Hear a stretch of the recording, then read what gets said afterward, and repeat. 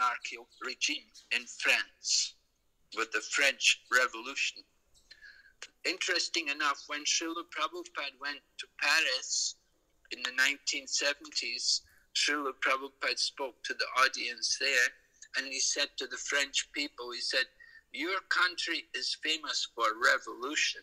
He said, "So you should take now Krishna consciousness, because Krishna consciousness is spiritual revolution. We want you to have a spiritual revolution and come out of the ignorance of materialistic life. Materialistic life, which is just based on sense gratification, is no better than the animals.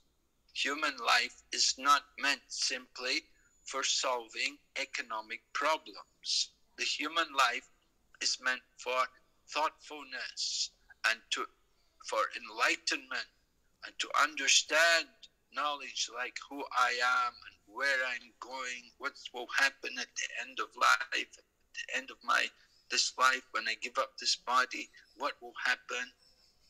So this kind of knowledge, this kind of information, this has to be given, distributed, taught to the people. That is spiritual revolution. So the Krishna consciousness is revolutionary, but peaceful revolution, spiritual revolution. You can see the system of politics. You have some countries you have a democratic government, which is a government elected by the people. It's elected by the people. It's meant to be for the benefit of the people. But instead of benefiting the people in general, it often simply benefits only the politicians or the people who are in power, that they take advantage. Just as it happened before Lord Buddha, there was the Vedic culture, there was a division of society. You had a Brahminical class and the Kshatriya class and the Vaishya and Sudra. So before the time of Lord Buddha, the Brahmanas had become corrupted and they were encouraging people in animal slaughter. Instead of properly guiding the people towards enlightenment, the Brahmanas had become so degraded that they encouraged the people to slaughter animals in the name of Vedic sacrifice. So that resulted in the appearance of Lord Buddha. And Lord Buddha led the people away from the Vedas. And when they come away from the Vedas, then you don't need Brahmins anymore. So in this way, the Brahminical culture had no significance anymore in the times of Buddhism, because in Buddhist culture, everyone is equal. There's no question of Brahmana. So people thought this is very nice. Everyone is equal. There's no discrimination. There's no prejudice. We're all equal. Of course, it doesn't work out. People say we're equal, but actually you never see any society where everyone is equal. Even the communists, they talk about equality, but they have no equality in their society. Prabhupada went to Russia in 1971.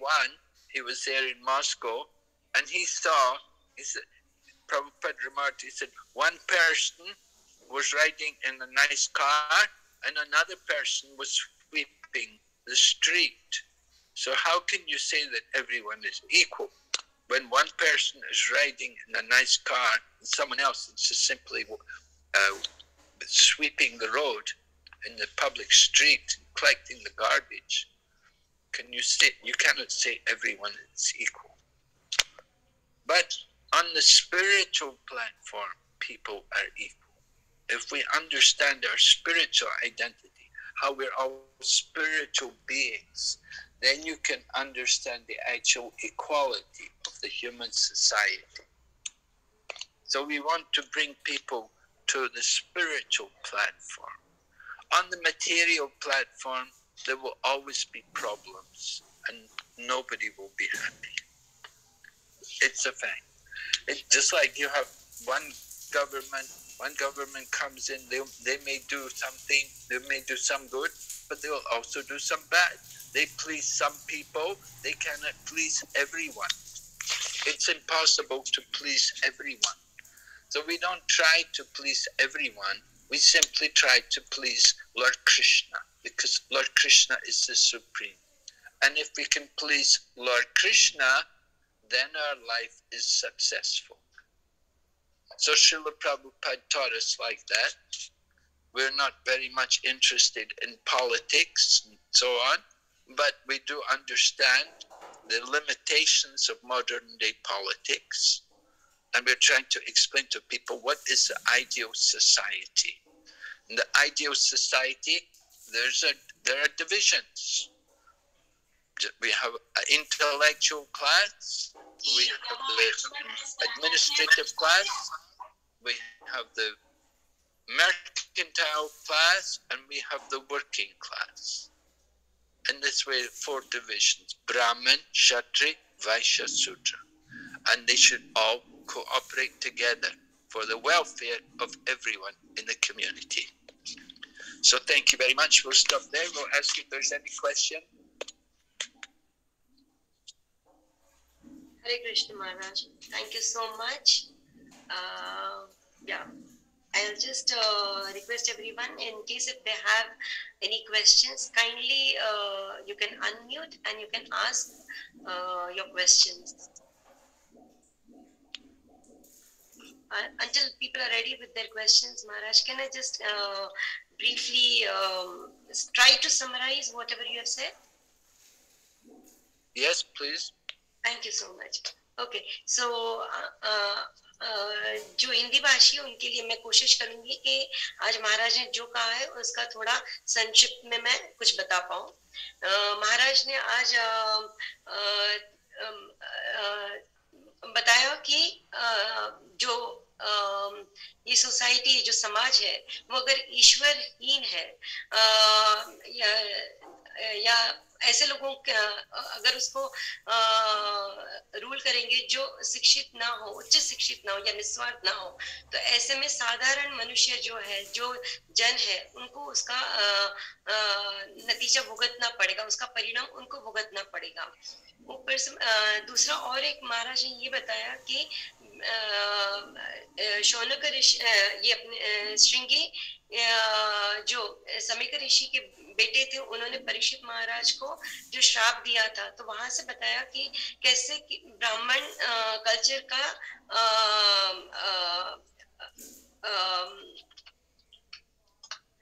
पतन हुआ।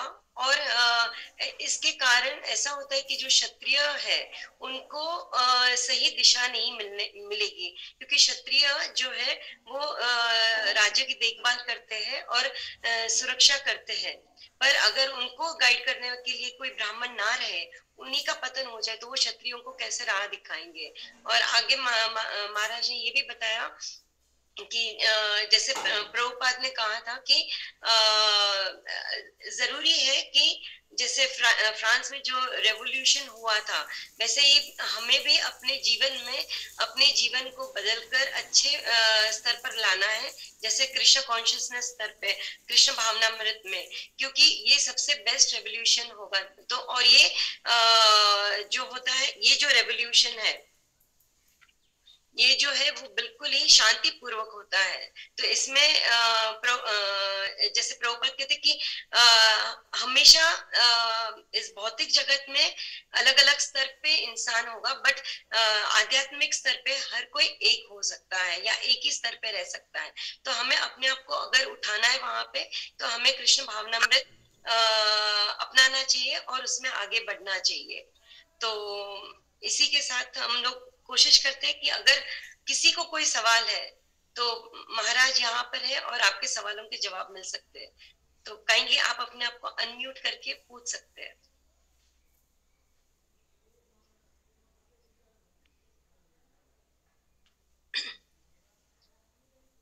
Well, I guess there are no questions, Maharaj. Hare Krishna, Mataji. Hare Krishna, Guru Maharaj. Please accept my humble obeisances. All glories to Srila Prabhupada. I have a question.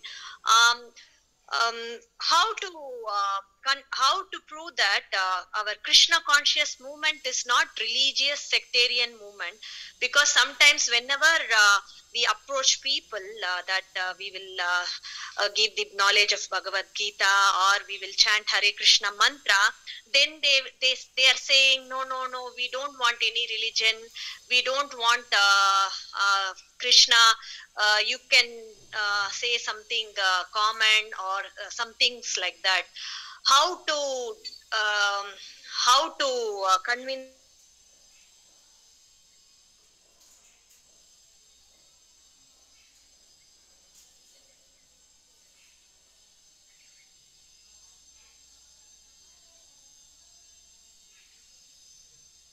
Among the modern society, people have become atheistic and irreligious, anti-religion, because they see a lot of exploitation in the name of religion. They see sometimes that religion simply takes away the freedom of the people, and even sometimes they take away the wealth of the people simply for the temple or for the religious tradition itself. They will come and take money, take donations to build big temples, and they say you don't care about the people. People are starving, and you're building big temples and worshipping deities in very gorgeous manners. But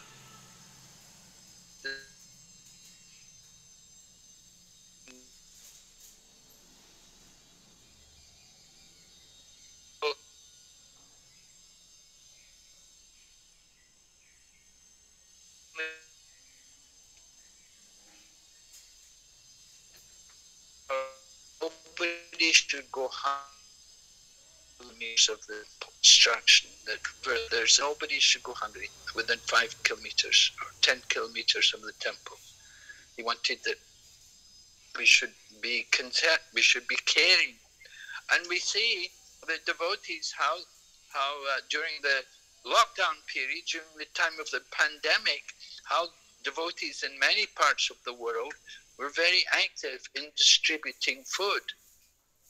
And when they distribute food, they don't consider who the person is or what religion or what faith he has. They're simply happy to just give them some food to feed them. They were distributing meals to people of all different classes and religions and faiths. We're not concerned with that, with their faith. People all may have different faiths. Somebody's by faith may be Hindu, somebody's faith is Muslim, somebody's faith is Christian. But the point is there's one God. God is one. We're not interested in changing people's faith. But we do try to educate people to understand that there is a oneness, as you pointed out, that Krishna consciousness is not sectarian.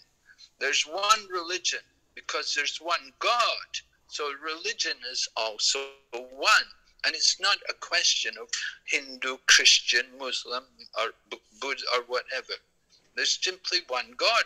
God is one, so religion is one. And what is real religion? Religion is to love God. So Krishna consciousness movement is meant for this purpose. And we're meant to show love for all living entities. And we don't discriminate against people of one religion or another. We want to see God in the hearts of everyone. Now somebody may worship God by practicing Christianity or by practicing Islam or by practicing Buddhism. It doesn't make a difference. The important thing is that they should know that there's one God and that we are the servant of God. And we all have that common relationship. So in this way, Krishna consciousness is non-sectarian. And we do see people of all different faiths and traditions appreciating Krishna consciousness. That they will come.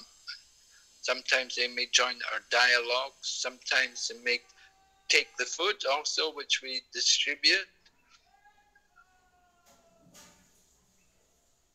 We encourage them also to chant the name of God. Now, you can chant. You don't have to chant only Krishna's name. You can chant other names. If you like to chant other names, there's no harm. But we encourage also the chanting of the names of God. So this is non-sectarian. And we're preaching the Bhagavad Gita everywhere, to everyone. And there's nowhere in the Bhagavad Gita where Krishna talks about Hindu or Muslim or Christian or anything. Krishna is simply speaking knowledge of the absolute truth. So people should read, they can read books like Bhagavad Gita. You can see it's very there's no question of sectarianism there in the message of Bhagavad Gita. It's universal message for everyone.